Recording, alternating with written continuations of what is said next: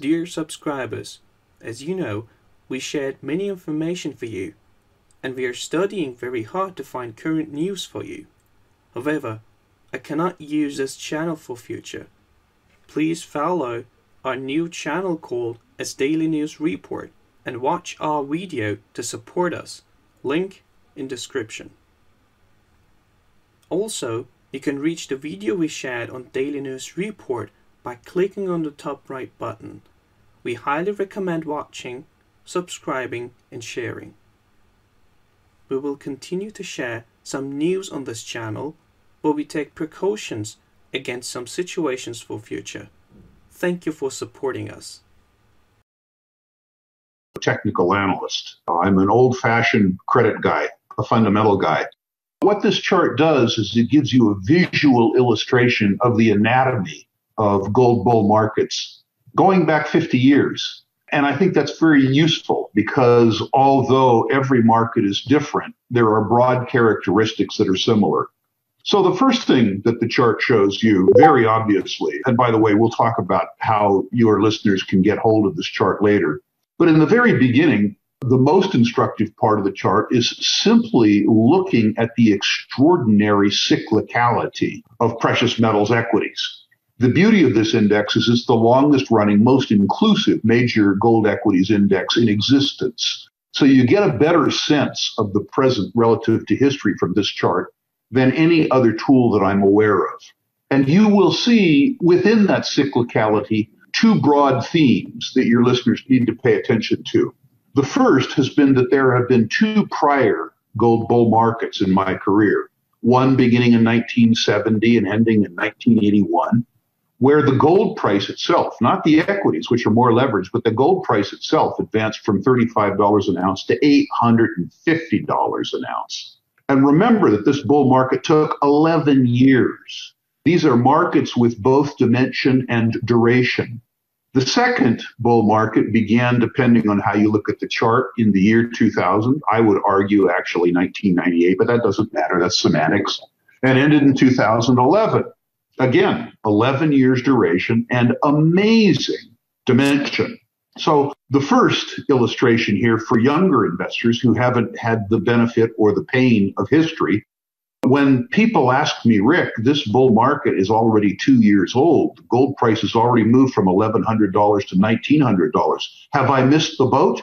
Well, if past is prologue, no. The two prior gold bull markets lasted 11 years. And their dimension was astonishing. In the case of the more tepid of those gold bull markets, the gold price advanced from $252 an ounce to $1,900 an ounce. So if we are truly in a gold bull market, this chart gives you some sense of the expected duration dimension.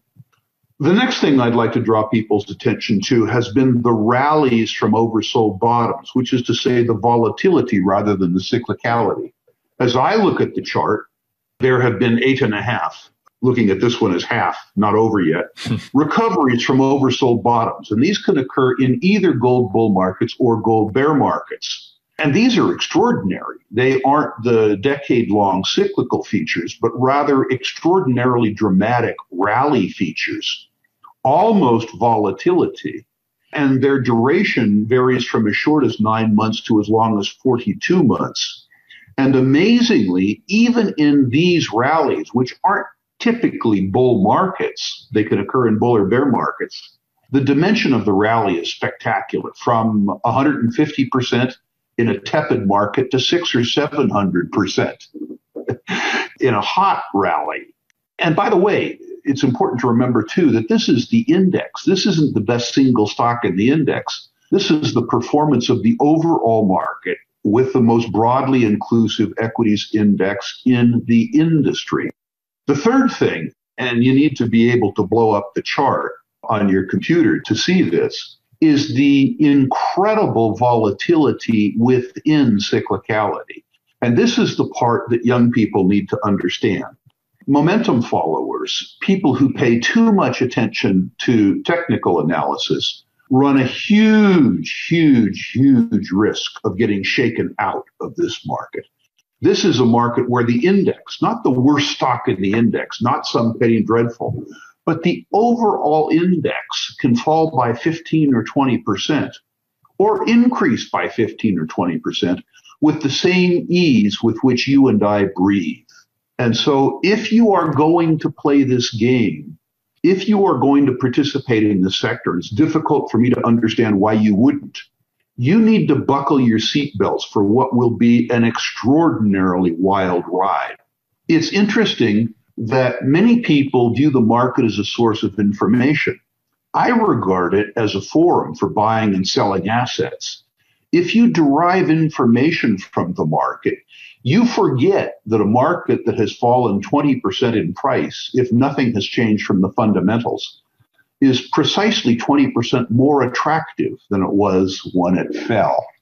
So if you look at this chart and you understand the nature of cyclical bull markets and cyclical bear markets, and then you overlay the volatility, you will be much more prepared to invest or speculate, your choice as to how to play the game wisely. Studying the chart, and perhaps studying the chart in the context of the description I just gave, is one of the most formidable tools that a young investor or a young speculator can use to understand the market and prepare himself or herself, both financially and psychologically, to prosper in a market that can be treacherous if you're not prepared. Absolutely, Rick. And you use that chart as a very instructive tool when you're reviewing people's portfolios that they can send in, correct? I do. And thank you for mentioning that. At the outset of this interview, I should say that I'll be making an offer at the end of the interview, giving people an incentive to get to know Sprott better. Specifically, I personally will review and rank everyone's resource stock portfolio if they wish. In addition to that, I will send every respondee the Barron's Gold Mining Index stock chart and an even more extraordinary stock chart, a 100-year commodity chart that shows relative commodity prices over 100 years relative to other financial assets and other classes of economic activity. All a respondee needs to do is go to a web link, sprottusa.com/rankings. There you will find a drop-down box where you enter in the name and symbols of your stocks, and we will respond with both the stock charts and, in fact, rankings. And as I say, it isn't important necessarily to look at this chart from the point of view of technical analysis, although there are some people who use it for that. It's much more useful as a visual illustration of the anatomies of bull markets and bear markets, that is to say, cyclicalities in precious metal stocks, and also the extraordinary volatility that you must expect if you're going to play this game. Absolutely. I couldn't agree more, Rick. So as you speak about the psychology of when the market goes down, it should actually become more attractive to you. And we think about where we are, let's say, in this precious metals bull market. What would cause you to change your mind that we're in a precious metals bull market right now? What would kind of signal to you the change in your psychology in that? That's a wonderful question, and I'll try and answer it briefly, although that's difficult. There are 5 factors that cause me to believe that we are in a secular bull market in gold. Gold has moved over millennium for many reasons, mostly to do with fear, frankly. But it's important at the outset to remember that gold responds to both primary investment motivations, which is to say both greed and fear. It starts with fear, but when it moves, greed begins to take over. So let's look at the 5 factors. The most important fear that causes people to buy precious metals is fear of the degradation of the purchasing power of their savings in normal savings instruments. And around the world now, the world's reserve currency is the US dollar. So fear of the efficacy of US dollar savings is the most important driver, I believe, of the gold and gold equity prices. Let's look at the reasons for those fears. The first is quantitative easing, literally the debasement of the currency. If you and I did it, or you're a younger man, if you did it, if you started printing something called Palisades, that would be called counterfeiting, and you would be put in prison. If the Fed and Congress do its policy, it's highly popular and they get reelected. Mm-hmm. So quantitative easing, by its nature, counterfeiting, debases the currency. It does that. There's just no way around that. The second is related to the first, another form of debasement of the currency, which is to say debt and deficits. And I'm speaking to an American audience because the US dollar is the world's reserve currency, not trying to be ethnocentric. But in the US, at the federal level, we recently, by last week, went through $27 trillion on balance sheet recourse liabilities at the federal level. It doesn't include state and local debts, and it doesn't include underfunded pension funds. It's just the on balance sheet liabilities of the U.S. federal government. Probably more concerning, the Congressional Budget Office now estimates that the off-balance sheet liabilities of the U.S. federal government, that's old folks like me, Social Security, Medicare, Medicaid, all these kind of things, exceed $150 trillion. So we're somewhere around $180 trillion in recourse obligations, net present value of recourse obligations at the federal level. We service this debt, of course, with the national income, which is taxes and fees less expenses. The problem with that is that that number is in deficit. In the month of July alone, we increased the net federal debt. That is to say, the deficit increased by $850 billion. Even Warren Buffett, hardly a gold bug, suggests that the federal debt will never be paid off. It'll be rolled. That means two things. It means that the credit quality of the issuer, which is to say the U.S. federal government, gets worse and worse and worse and should demand a higher risk premium. And it tells you, too, that debt and deficits are an almost permanent structural part of the U.S. economy, which is a scary thing with regards to U.S. dollar-denominated savings and a good thing with regards to gold. The most important determinant is number 3, which is real interest rates. Interest is the payment that savers receive for foregoing consumption. If you consume something 5 years from now, rather than consuming it now, you let somebody else consume now, they pay you rent on their capital. But interest is more than that. Interest is also the risk premium that you receive for the credit quality. It should vary according to the debt servicing capabilities of the issuer, and it's your compensation for time value of money. Negative interest rates on savings are not, as Buffett says, a state of nature. They're a contrived state. The idea that you should pay somebody to borrow your money and take risk with it, as opposed to be paid, is absolutely silly. And if there's anything at all that should undermine your confidence in U.S. dollar-denominated savings, it's negative interest rates. The world's benchmark security, at least when I was in business school, admittedly a long time ago, but throughout my career, has been the U.S. 10-year Treasury. It's the world's benchmark security. It's the one that everything else is priced against, even the petty, dreadful gold stocks ultimately. So the U.S. 10-year Treasury pays an interest rate right now of about 60 basis points, 0.6%, in a currency that's deteriorating by conservative estimates at 1.6% a year. What that means is that if you save in the U.S. 10-year Treasury, you are guaranteed to lose at least 1% a year in purchasing power. My friend Jim Grant calls this return-free risk. Gold is competing with return-free risk in a negative interest rate environment, a fight gold can win. The fourth factor is that gold and precious metals related securities are under-owned in society. It has been estimated by a major U.S. bank that precious metals and precious metals related assets comprise 0.5% of total savings and investment products in the United States. To put it in context, that's down from a 3-decade mean of 1.5% to 2%. So if we just had mean reversion as a consequence of negative interest rates, debt and deficits, and currency debasement, demand for precious metals and precious metals assets would either triple or quadruple, depending on your measurement technique. Then the fifth is really interesting. This was pointed out to me by my partner, John Hathaway. Institutional investors worldwide now control about $100 trillion in assets. And traditionally, the institutional matrix has been 60% equity, 40% debt. But in a negative interest rate environment, you can't hold that much debt. Debt with a negative interest has a negative carry. Traditionally, institutional investors found that when the economy faltered and stock prices fell, interest rates fell. And so the capitalized value of a bond increased with falling interest rates. But they can't fall too far below zero. Meanwhile, you have a negative carry. So your option premium, in effect, goes up. And in a circumstance like this, one could foresee major disintermediation among institutional investors with $40 trillion worth of bond holdings into other hedges. Throughout history, the primary hedge, of course, has been gold. So for those 5 reasons, I believe we're in a gold market. Now, to finally, after this long-winded response, give you your answer. What would cause me to think that this was over? A reversal of these trends.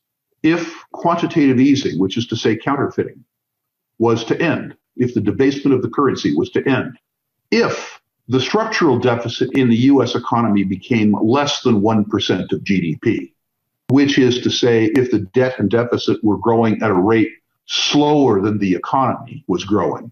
Most importantly, if the interest rates in the United States on U.S. Treasury securities had their historical real yield, which is about 250 basis points. So if the yield on the U.S. 10-year Treasury was at 5%, with the rate of depreciation at 1.6%, then you would logically switch some money from gold into U.S. 10-year Treasuries. If the market share of precious metals and precious metals-related assets in the United States went substantially above the median and the mean, then you would say that gold was no longer under-owned. So there are a bunch of statistical parameters that you can put in place that are fairly simple. And while they're not wholly accurate, nothing in the world is wholly accurate. The warning signs would be a balanced budget, positive real interest rates, and the end of counterfeiting. My own belief is that we're in a political and social trap in the United States that suggests that it will be a fairly long time before we face the type of reckoning in the economy that we faced, as an example, in 1982, when Volcker raised the interest rate so dramatically, broke the back of inflation, and set the economy on the path of growth. It would seem, throughout my career, every sort of 8 years, we'd go through a sort of a cyclical recession. It would seem that Congress has decided now that recessions are illegal. And it seems that they're going to try and manage our way out of these recessions with this insane money printing and debasement of the currency. When that comes to an end, if it comes to an end, there will need to be other asset classes that we look at. But I don't see that happening for a while. And the 50-year Barron's Gold Mining Index chart, in conjunction with the fundamentals with regards to gold, I would suggest bears me out. These bull markets in precious metals and precious metals related equities historically have had both dimension and duration. Excellent, Rick. So how does sentiment in a certain commodity sector really inform your investing strategy? And talk to us a little bit about, interest in the sector versus, let's say, market cap. Well, I view sentiment as a negative. The truth is, even an old timer like me who shouldn't have sentiment does. And it's extremely dangerous. We regard ourselves as dispassionate fact seekers, taking information from all sides of the world, processing it rationally, and making logical conclusions. In young people's parlance, that's bullshit.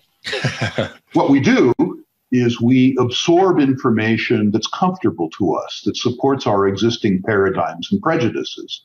That's why bull markets go to illogical extremes and bear markets do too. And we have recency bias, which is to say our most recent experiences weigh more heavily on us than history does. So we tend to ignore both volatility and cyclicality. But the most dangerous thing that we do is we conflate price and value. When somebody says XYZ mining company is worth $2 a share, what they mean is that it's selling for $2 a share.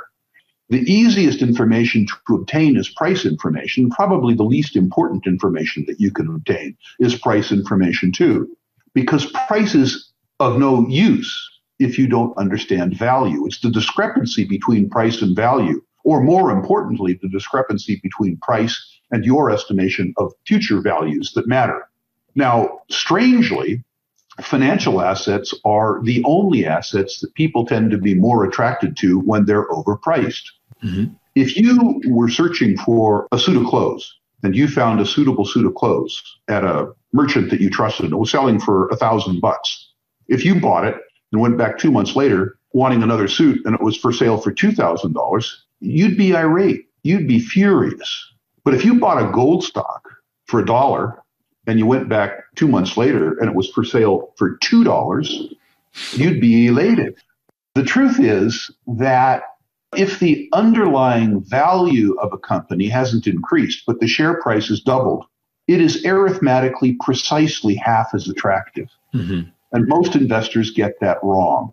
The fact that the price has gone up reinforces the narrative around the stock and causes people to believe the narrative more completely and average up. And that's probably the cause of more investor loss than any other single character flaw in the market. The focus on price to the exclusion of value and the understanding that the entry price of an opportunity is one of the most important determinants of the sort of ultimate reward we seek. For myself, I'm old enough now that volatility works for me. I have a shopping list of assets that I'd like to buy, and I have target prices, always wrong, by the way, but my sort of exit plan for these stocks, and that determines my entry. So in circumstances where the market falls by 20 or so percent, it's attractive to me. The truth is, from my point of view, I have about 45 stocks on my focus list. And given that I have fairly high price targets, most of them aren't for sale now. It's in my interest to see those stocks lower so I can buy more, not higher in the near term, because I believe that we're in a bull market and I believe I'm going to sell them substantially higher. If I have a $5 stock that I ultimately believe 3 years or 4 years from now is going to be a $20 stock, I would much rather see that stock at $3.50 rather than see it at $6.50 or $7, because I'm not going to sell it for $6.50 or $7. But at $3.50 down from $5, if I think it's going to 15 or 20, I'd buy the hell out of it. Mm-hmm. And it's that sort of rational analysis of sentiment and markets that more people need to absorb. So, Rick, as you're speaking about if we go into another correction like we saw in March, on one hand, let's look at it and I'll ask you, what types of companies do you like to own to kind of hedge that risk, to protect that value, A, and B, how much cash do you like to be sitting on currently? And are you looking for another low entry point before this bull market really takes off again? I currently have way too much cash, because the junior market went so far so fast that I was forced to do some selling. You know, I had some companies that I thought were reasonably, on an opportunistic basis, worth an 80 million market cap. And when they hit 120, $130 million, you know, I had to sell. I just had to sell. So I would say that my managed accounts are approaching 40% cash. This isn't strategic, it's tactical. Mm-hmm. Because the area where I believe I have durable competitive advantage is in the sub-billion-dollar market cap. And the area that I believe I have durable competitive advantage in across the length and breadth, not every stock, but across the length and breadth, is overpriced. So that's a challenge for me. For investors that don't have access to the research capabilities of Sprott, that is to say, speculators that don't have geologists, engineers, financial analysts, and all those people working for them like me, all these wonderful crutches that an old man has, the investors need to err on the side of quality. Mm-hmm. The penny dreadful, you know, the micro cap stock is, of course, intoxicating because everybody wants a 100 to 1 shot. But what you'll learn looking at that Barron's Gold Mining Index is that the equity indexes themselves over 5 years can escalate 600%, 700%, meaning that you put $100,000 up and you walk out with $600,000 or $700,000, or if you're lucky, $1 million. For most investors, you need to emphasize quality and obtaining the market data. The idea that you take substantial risk to outperform an index that could give you 700 or 800% is, on the face of it, stupid. Most investors would be better off underperforming the index a little bit because there's too many lousy stocks in it. owning the 5 or 6 best stocks in the world and de-risking the 800% rather than trying to get 900% by increasing their risk of absolute failure with junk stocks. That doesn't mean don't speculate. All of the money that this old man now invests wisely, he got it by speculating wildly. But to the extent that you speculate, understand that you must use money that you both can afford to lose a substantial part of and where you are willing to work very, very, very hard. You can buy the 5 or 6 best gold stocks in the world and then relax. You can go fishing as long as debt and deficits, quantitative easing, and negative interest rates are in place. All you have to do with the best gold stocks in the world is read a book, play with your kids, and go fishing. Mm-hmm. But if you own the small stocks where I made the money that I now invest so sagely, that's very different. You need to spend, I would suggest, at least 1 hour per month on every speculative stock in your portfolio. You need to read the annual reports. You need to read the proxies to find out if the executives are cheating you. You need to look at the assumptions that go into the 43-101. Are they using a $1,200 gold price or $1,900 gold price? Mm-hmm. You need to do the work. If you own 20 speculative stocks in your portfolio, you need to spend 20 hours a month on those stocks. Mm-hmm. And if you can't afford 20 hours, you can't afford 20 stocks. Very important that people understand that. So, Rick, can I ask, how did you determine the time to sell any of your juniors that you say you've capitalized on, and as a result, you have too much cash right now? Are there some metrics that you use to indicate that? Yeah, that's a wonderful question. Whenever I buy a stock, a speculative stock in particular, I buy it because I believe that there's a catalyst in place. I believe that there's a possibility that they will answer some unanswered question, mm-hmm. which will increase the value as opposed necessarily to the price of a stock. So let's say that there's a penny dreadful exploration stock that is in a good terrain. It has people that I know and love and trust. They have a nice surface anomaly, and they're preparing to drill it. The unanswered question then becomes, does the surface anomaly extend into the third dimension at depth? Can they build tons? Mm-hmm. And let's say that I assume, not knowing, but I assume that there is, because of the length and width of the surface anomaly, I think that there's a 60% chance that it extends at depth. And I think if they answer the unanswered question, that in a stable to rising gold price environment, that should double the stock. Just as an example, mm-hmm. right? In a market like we were just in and are probably still in, sometimes the anticipation of the result gives you the price action that you had expected after you had the result. Mm-hmm. Which is to say that the stock doubles or triples before you have the information that would be right. required to justify that valuation. In that circumstance, I always sell half my stock. When I get the result I was looking for, before I get the information that would justify the result, I always sell enough of the stock that I have my bait back. I call that the point of no concern, mm-hmm. to differentiate it from losing money, which is the point of no return. In a circumstance where I get the result, but the market response isn't as robust as I had thought it would be, I certainly buy more. Mm-hmm. If I believe that the answer to the unanswered question is yes, but the market doesn't respond, that's my favorite of all circumstances. Mm-hmm. Then I go to war and buy lots and lots and lots of stocks. If I get the result that I was looking for, in other words, if the unanswered question comes back, yes, and the market price responds, then what I have to do is repeat the process. Mm-hmm. What's the next unanswered question? What's the probability of success, and what's the likely outcome? In exploration speculation, of course, the most common result has been that the answer isn't yes, it's no. Because exploration is a risky game. Normally, the data that you get back doesn't justify a higher share price. And in those circumstances, depending on how far the miss was, you sell the stock. If you're down 20%, you sell a stock. 30%, you sell a stock. 40%, you sell a stock. You avoid going to zero. You avoid the catastrophic loss. So in my circumstances, particularly with my small silver stocks, mm-hmm. the market developed a fondness for silver that outstripped the data that was available to value those holdings.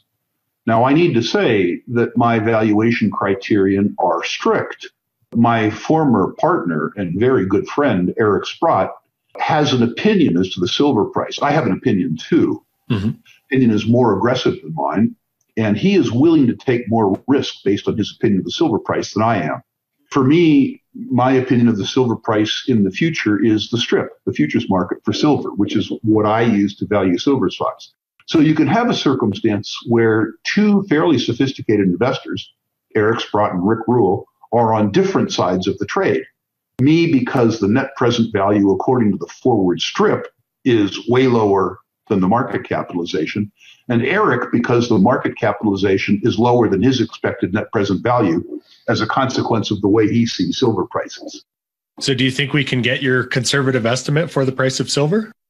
I don't want to say it because the SEC says that constitutes investment advice. Mm-hmm.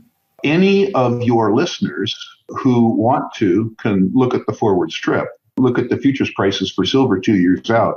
And that's what I use. For 50 years or so of trying to do commodities price forecasting, mm-hmm. and also slavishly looking at the work of other people doing commodities price forecasting, what I've learned is that every guru in the world has a commodity price forecast unblemished by success. They're all consistently wrong.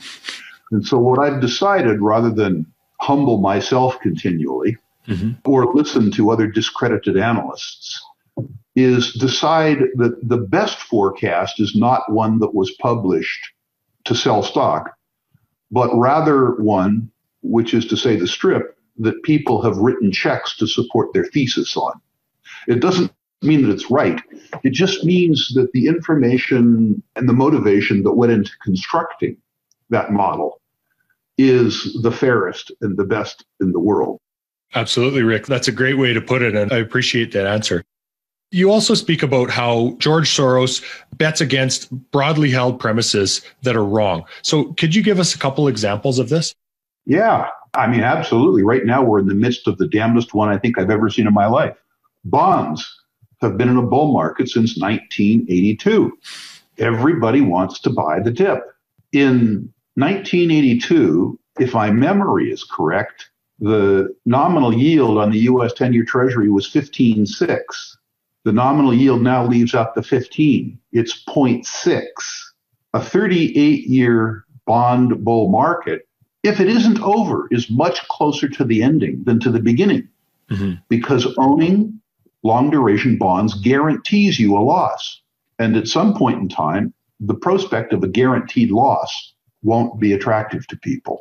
The broadly held premise, however, is that bonds are good, mm-hmm. that one buys the dips, that bonds shield you from volatility. If you go back to the decade that existed before 1982, which is, say, the decade of the 70s, when market interest rates rose, bonds were regarded by Hayek as certificates of guaranteed confiscation. So I would suggest that after 38 years, the bond bull market, especially the long-duration bond bull market, is over. The most broadly held premise right now is that in terms of volatility, bonds are the place to be. I think that's a wonderful premise that's wrong. Another premise that's wrong is what I would describe as the Greta premise, which is to say the end of carbon energy. Mm-hmm.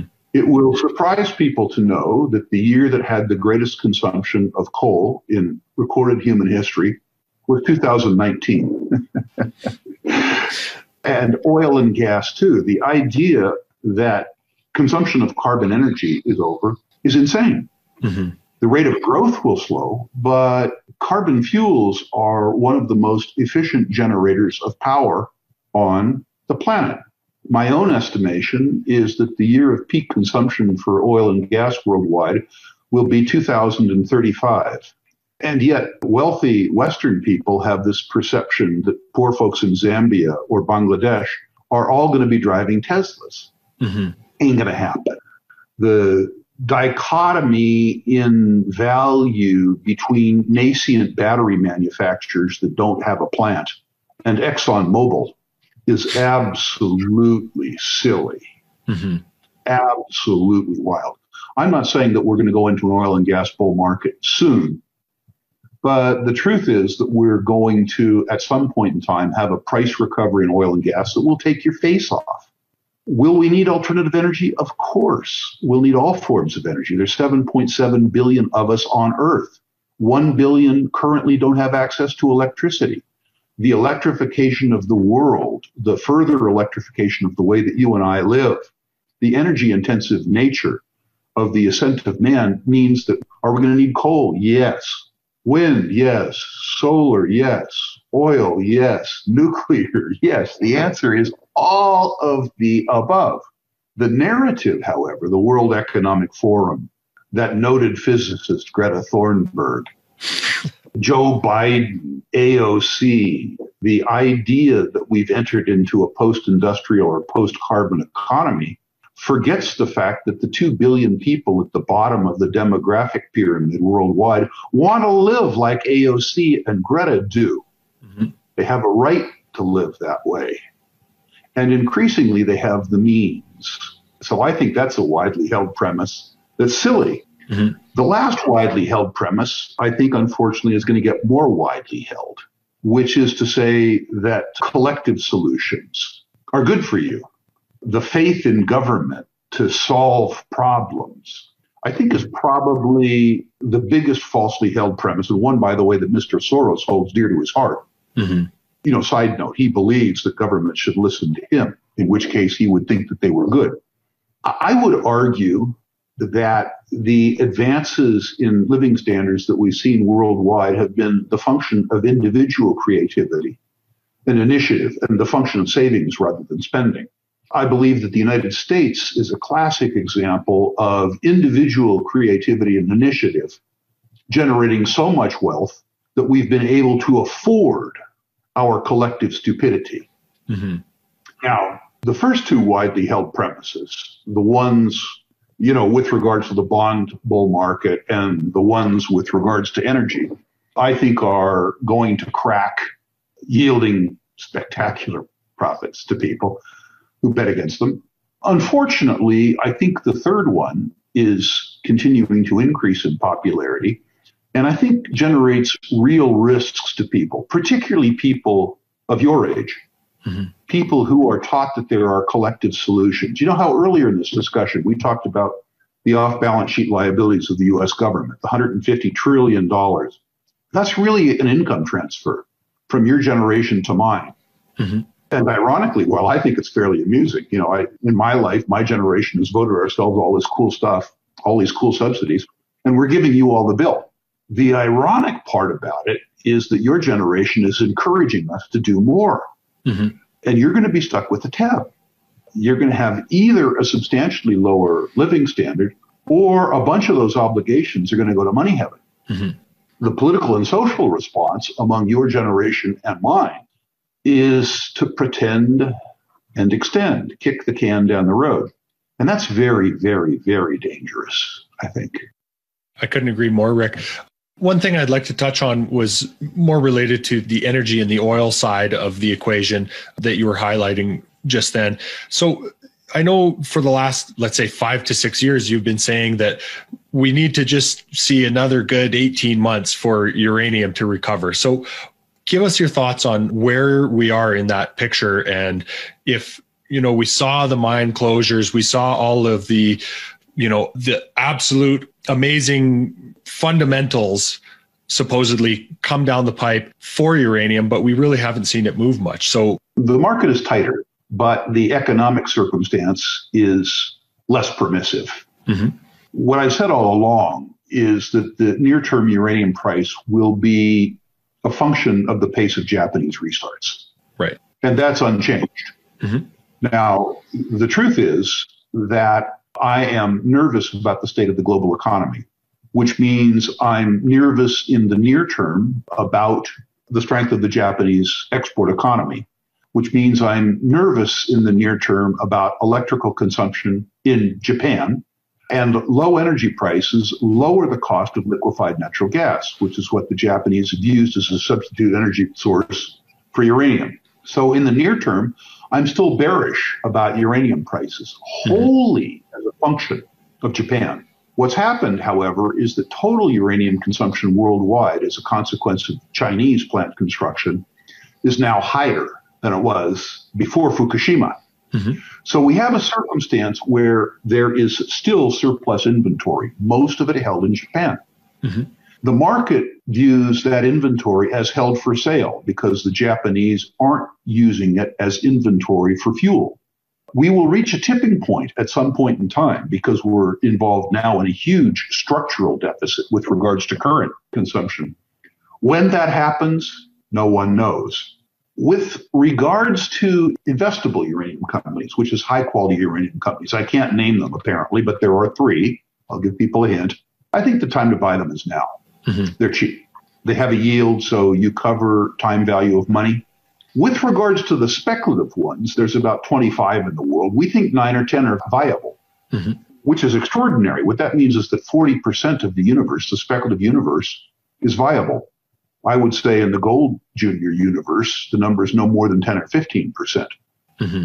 But I don't think that you need to run out and buy them, because if it takes another 12 to 18 months, most of them will need to return to market to raise fresh capital to survive. And so to the extent that your listening audience has the ability to participate in private placements or buy right after the private placement, after the company's continued existence is secure, mm-hmm. that's the right strategy in that sector. I don't think that true speculators in resources have any justification for ignoring the opportunity, because in my experience, when a sector has the same upside that uranium does and has the same de minimis market capitalization that uranium does, as Doug Casey famously said, when the investor appetite returns, there isn't enough market capitalization to hold the capital that comes in. Mm-hmm. He describes it as attempting to siphon Hoover Dam through a garden hose. A little history is probably instructive for your younger listeners. The last uranium bull market, 1999 to 2006, at the beginning of that cycle, there were only 5 juniors in the uranium space worldwide, people who had survived a 20-year bear market. Mm-hmm. The poorest performing of those 5 companies increased in price by 22 times, not percent, mm-hmm. 22 times in 6 years. The best went up 10,000%. By the way, we're down to now 25 juniors, mm-hmm. as an example. At the height of that market, it went from 5 companies to 500 companies, which tells you the illogical extreme that bull markets go to. This is instructive for many reasons. The first is that the market capitalization is, again, de minimis. The second is more subtle. There is a class of investor in the world that's still active who remembers the last bull market. And I suspect that when you give that class of investors a whiff of hope, that the response in the juniors, because they remember 22 to 1, 50 to 1, 100 to 1, 10,000 to 1, the front running of that market, the anticipation of that market relative to the market cap means that you will get a fairly explosive response before that market is validated. If you look back to 2016, the price of uranium increased from suicidal to unsustainable.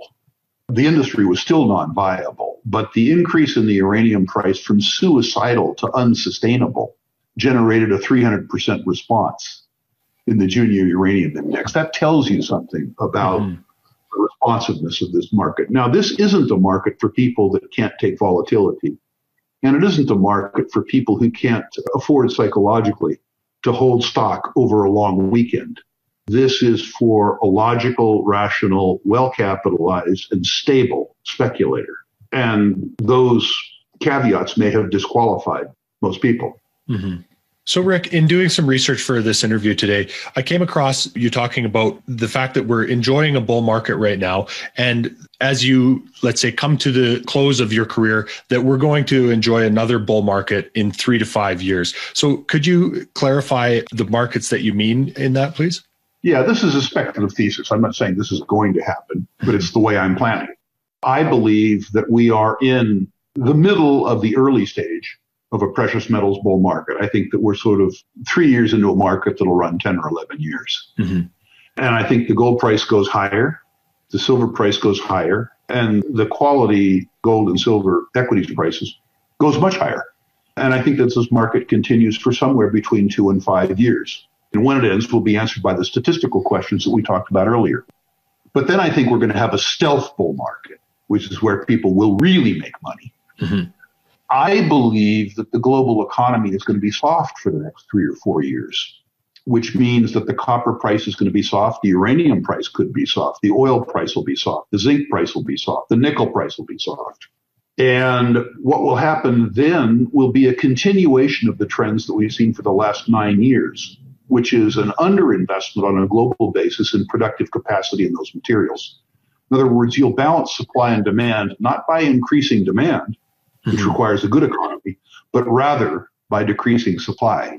And when you balance supply and demand by decreasing supply in capital-intensive cyclical industries, what happens is that when the pricing signals begin to recover, the industry can't increase supply fast enough to service demand. And so you get these price spikes.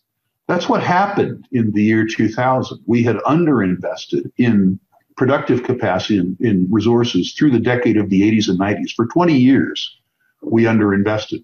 And as emerging markets demand, particularly Chinese demand, began to play on the market, because we'd underinvested for 20 years, we didn't have the ability in the near term to increase supplies. And so you saw the natural gas price go from $1 to $15. You saw the oil price go from $15 to $120. You saw the copper price go from 75 cents to $4.50. My thesis has been that we have underinvested in productive capacity for industrial materials in the economy since really 2011. And if we do it for 2 or 3 more years, we will have structural deficits in oil and gas, structural deficits in copper, certainly in uranium and nickel and zinc, and that we'll get the type of price responses 4 years from now, 5 years from now, that we got in 2000. Really a truly rip your face off rally. Mm-hmm. Now, from my point of view at age 67, clearly past my sell-by date, although active, my suspicion is that I get to look smart in the gold market for 2, 3, 4 years. And then I get to look really smart in years, 4, 5, 6, 7. So my suspicion is that I get to go out of my career with the wind in my sails for 7 years, experiencing 2 bull markets, harvesting some gains, certainly in the gold equities, when everybody wants to be in them, recycling those gains in the anti-Greta trade. And then who knows what happens after all that's over. So as you always say, the cure for low prices is low prices, right? That's right. So Rick, as you really show us, you have the advantage of time, and you've certainly learned a lot through your career. And I think that that's super valuable. And that's why investors my age need to learn from guys like you. So one thing I would really like to ask you is, how do you go about testing your own assumptions and taking into account your own prejudices? Every time I buy a stock, I write down why. I write down what could go right, and I write down what could go wrong. Mm-hmm. And then I try and re-examine that thesis every 90 days. And where I make mistakes, which is of course common, I try and examine the nature of the mistake. On my broad theses, too, I try and set statistical parameters. I'm never right. I just need to be more right than the other guy. Mm-hmm. And I need to test my thesis. My gold thesis, well, I gave you my gold thesis. And so I have statistical parameters which will cause me to revisit the thesis. If the things that I believe are responsible for making the gold price go up change, then my view of the market needs to change. The consequence of that rational approach is that I am always early buying, always, and I'm always early selling, always, mm-hmm. which means that the more aggressive speculator usually outperforms me in a bull market and then gets his or her ass handed to them at the end of it. Yeah. And I have no need of repeating the exercise that I experienced in my 20s, mm-hmm. where I went from being a very wealthy young man to having a negative net worth. Mm-hmm. The idea that I take a nice big fat slug out of the middle is fairly attractive. And duration is something else. It's odd that at age 67, with less time on earth, I've become more patient. Mm-hmm. I've now been through 10 5-year cycles in my investing career. 5 years doesn't seem like a long time to me. When I talk to someone in their 20s, ironically, when they have much more time left on earth, they're substantially less patient than I am, which is probably one of the only reasons in the world why I can outcompete them. My expectations are rational and theirs are silly. So as you've seen all these different cycles and you find them very instructive, if you could give us a couple other forms of instruction. I know you speak a lot about the Ben Graham book, The Intelligent Investor. Do you think you could give us a couple more that have really proven valuable to you? I love to give book recommendations. I think the most important investment you can make is in yourself. So you don't actually start with The Intelligent Investor. The place that you start is Economics in One Lesson by Hazlitt, so that you understand how the broad economy works. This is the best economics book ever written relative to the effort required to read it. And it frees you from all the idiocy of the economics that people are taught in university. So you start with Economics in One Lesson by Hazlitt. It's a skinny book, well worth the read. You go from there to Ben Graham, The Intelligent Investor, which is similarly the best investment book ever written relative to the effort to read it, particularly Margin of Safety and Mr. Market. Those are the two parts. Well, no, I shouldn't say that. The whole book is really, really, really worth reading. If you are then interested and you like what you're doing and intend to have investments as an important part of your life, you need to read Securities Analysis. And it is not easy reading. It is hard reading. But if you read Securities Analysis and you employ the lessons in Securities Analysis, you will, without fail, become rich. You will do it. But it's difficult to employ that. You have to have your brain override your heart, which is a very difficult thing to do. Then the final book of the final four, the most important book I ever read, was Human Action by Ludwig von Mises, where it talks about volition, human will, human motivation, understanding how individuals work and how collectives of individuals called societies work, and understanding how volition drives government action, individual action, and economic action. And that book is hellacious. It was written in turgid German and then translated awkwardly into English. After you've done that, the next book that one would read would probably be Seth Klarman's book, Margin of Safety, which takes one of Ben Graham's lessons and teaches you, after you have some money, how you avoid investment risk sort of entirely for the duration of your career. It doesn't teach you as much about making money as how to avoid losing it so that you can enjoy the power of compounding over your career. I've probably caused tens of thousands of books to be bought in my career. And unfortunately, I talk to people afterwards and they think that somehow buying the books gives them access to the knowledge. That's wrong. You have to read them. And you have to employ the lessons learned in your own actions. Some sage advice there, Rick. Give us again the best place to find you and the offer that you're going to provide. We'll also put the link in the show notes, but the offer to review anybody's resource portfolio. Great. Yeah. I find the best form of education that I can give people is personal, talking about their own portfolio. They seem to absorb that better. So go to a web link, sprottUSA.com/rankings.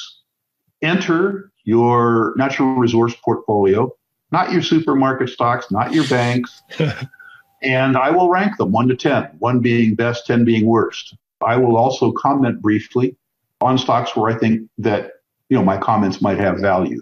And I'll send it back to you. No obligations. I will also send you, if you ask, just say charts. I will send you the Barron's Gold Mining Index, and I will send you the 100-year Commodity Index. I'll send it back by return email. I look forward to that. I found that the easiest way to impart investing lessons is to talk to people about their own portfolios. It's worth knowing that this isn't investment advice because I don't know your listeners individually. I'm ranking the companies. I'm not ranking